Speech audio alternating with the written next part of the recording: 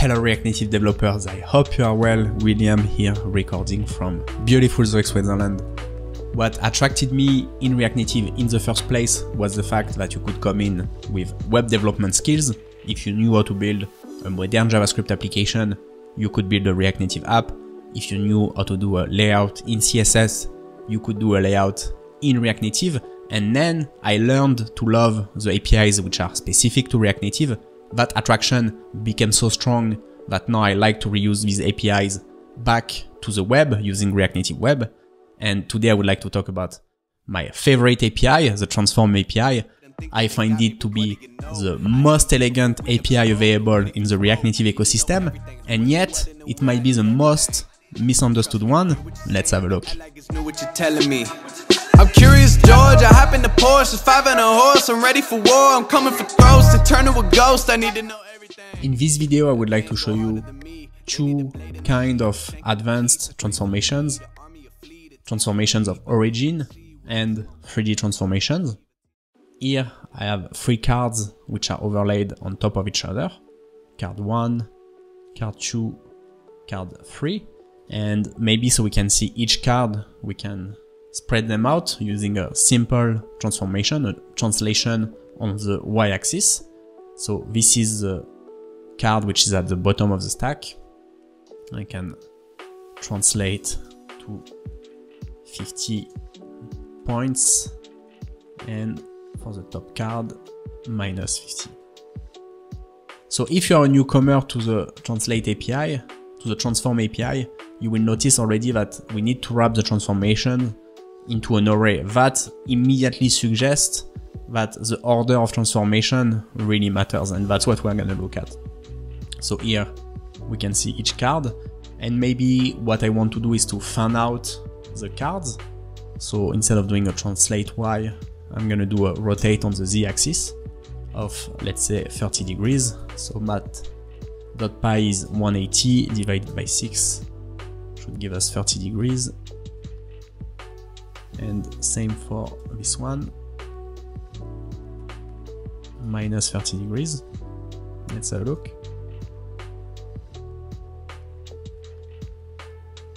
So the cards are nicely rotated, and as you can see, the center of the rotation is the center of the view.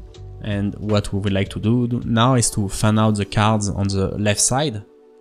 So we would like the center of the rotation to be on the left edge of the card, and this is where we need to actually translate the origin of the transformation. So the way I'm going to do it, and this is where you see the order in which we do this transformation is going to really matter. I'm going to translate in the x-axis to the left edge of the card. So I'm going to translate to card minus card width divided by 2, right? We are in the middle and we want to go to this point. So half minus half the width of the card. And then I'm going to do the rotation and translate back. And I'm going to do the same for the top card. Just it's a different angle.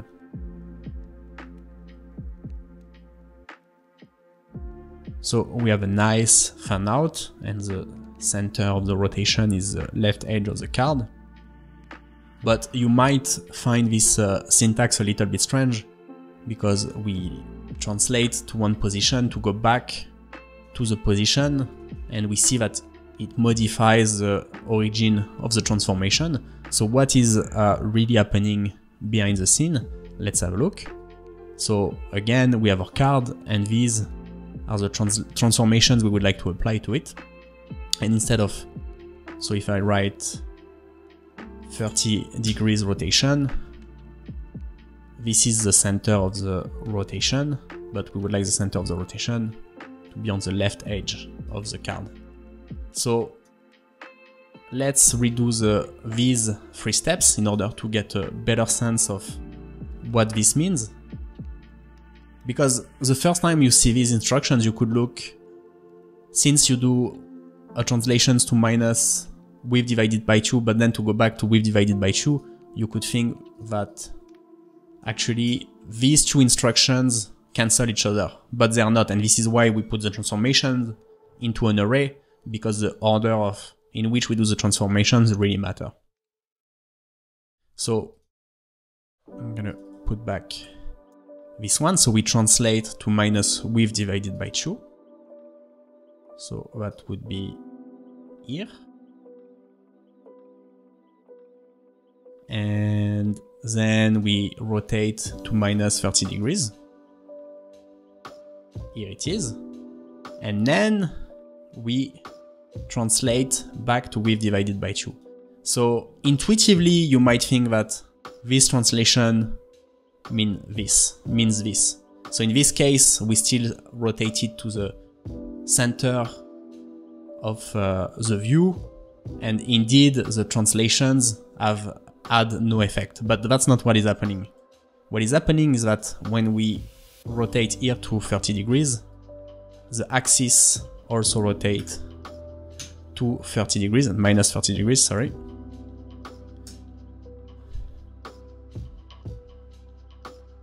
And now if we translate the x-axis to width divided by 2, it's not going on the horizontal direction, but it's going up to 30 degrees. And so that would give us something, oh, sorry, let me copy paste. So, I mean, I'm gonna do it approximately, but half. So you see I'm following this axis, right? And approximately half of the card. So, I don't know, something like this. I mean, here it's not gonna be super precise, but yeah, you see that looks good. And so that corresponds to the final transformation that we have here. And so this is how you transform an origin in React Native. And in Redash, which is a library where I put all the helper functions that I use for React Native reanimated, we have a helper function to do that. So it's called transform origin. And we can give a point for the origin. So here it's going to be x, it's going to be minus cars width divided by 2, and y is going to be 0. And then we can give a sequence of transformations. So here the transformation is the rotation, and essentially this function is going to simply rewrite these instructions into the instructions that you see here. It's a helper function. I think it only works with animated values, so this would be animated.view. So you should only use it because usually here you're not gonna have static transformations, you're gonna have like a gesture, an animation, some sort of animation value. So I can replace it with animated view.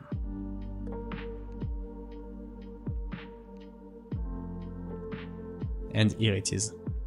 Now I would like to show you another example where transform origin is extremely convenient. One place where I love using transform origin is with the pinch to zoom gesture and animation, because in this scenario, this is gonna dramatically improve our lives. Here I have a pinch gesture handler. You can see I can pinch to zoom. So I'm using the scale value almost directly from the pinch gesture handler. I just have a small function to go back to 1 when the gesture ends. But essentially I'm using the scale value directly from the pinch gesture handler. And like for previous transformations or for any transformations, the center of the transformation is the center of the view. So we can only scale to the middle. And the pinch gesture handler gives us focal X and focal Y that we can use, that gives us the center of the pinch gesture, so we know where to translate the value. And this is where you have to scratch a little bit your head in order to calculate the translate X and translate Y value that will enable you to zoom in one particular place of the image. So I spent some time calculating these two values. So I opened up Sketch, looked at some visual example and try to usually what I do is that I write down the value and then for some examples and then try to infer a generic formula in order to do it. So that's what I came up with. And it seems to work fine. So you see I can here pinch in one corner or the other. I looked at how they do it in the reanimated image viewer. Very similar. So there is a scale top left for the X and Y. And then we can, so if the center of the scale is the top left corner of the view, so it's applied here and here, you can then apply the focal X and focal Y value directly. That will give us the proper translation. But this is kind of super annoying because if we use the punch gesture handler, we get translation X, translation Y. We can use these values directly. We set it in the transformation. We can drag the view around and we see immediately what it does. In the pin gesture handler, it's a bit different. We get these three values, scale, focal X, focal Y, but we have no way to use them directly. So we have to come up with these formulas which are not given to you, if you open the pin gesture handler documentation. So wouldn't it be nice if we could use these values directly into our transform, exactly like we do for the pin gesture handler? And this is where transform origin comes in. So instead of using these two values, because we don't know, let's say, how to compute them, I'm gonna remove these two transform. We're gonna use scale, and we're simply gonna transform the origin of the scale transformation to focal X and focal Y. That's it. So we're gonna use transform origin from redash. But again, transform origin is a very simple syntactic sugar. And the point we're gonna give is X. So we know that this is the middle here is the origin of the scaling. So what we can do is we want to go back here to 0, X 0, Y 0, and then add focal X, focal Y. So we're gonna do minus width divided by 2.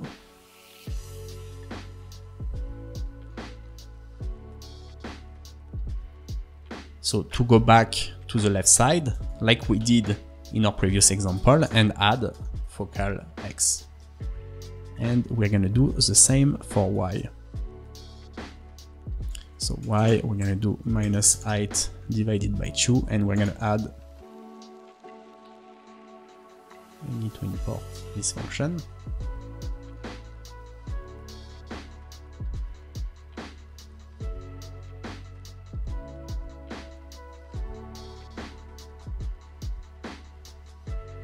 So here you see now I can zoom it in any place of the image. So here we have three values from the pin gesture handler that we can use directly like we would do with the pin gesture handler. So that can simplify your life dramatically, especially if you want to build more features on top of the pin gesture handler, because this is a very simple example, but what we want to do with the pin gesture handler is, if we look at the way it's used in mainstream apps, is to build way more complex interactions. And so to have this solid foundation is gonna be tremendously helpful. Last but not least, let's talk about 3D transformations. This is an example we already done on the channel where we want to have a card folding onto itself. So we overlay two cards on top of each other, and we're gonna rotate on the x-axis. So they're overlaid on top of each other, and they rotate one from 0 to 80 degrees, and the bottom one to 0, from 0 to minus 90 degrees. And this will give us the impression that you have a card that is folding from the middle. So here, if I run the transformation, you see it doesn't really look like a 3D effect, and it's because the parts which are, because of the X rotation, that are closer to us don't look closer, and we can fix that by using the perspective transformation, which will create a field of vision, and the parts which are closer to us will look bigger. So you see now how the head looks, because it's getting closer to us, looks much bigger, and that gives us this 3D effect. And what you can see here is that our transformation goes outside the field of vision created by the perspective. So what we would like to do, so to have the full transformation, is to translate on the Z-axis. But React Native doesn't have a translate Z transform, but we can build it ourselves. We have perspective, and we have all the primitives we need to do two-dimensional transformations. So, I mean, at the end of the day, this is a two-dimensional Canva. So, given the perspective and 2D primitives, it's enough primitive that we need in order to build 3D transformations. And so we can build the translate Z primitive ourselves. It's going to be a scale transformation that depends on the perspective. And I have a little schema here. So we have our two cards which are overlaid on top of each other, and you see, so this is viewed from the side. They are rotated on the X axis, so this would be the Y axis, and this here would be the Z axis. So again, we're looking here from the side, so it's as if I would have my phone like this. And so what we want to do is so we rotate these two cards, and we would like to translate on the Z axis. Oops, sorry. Like this.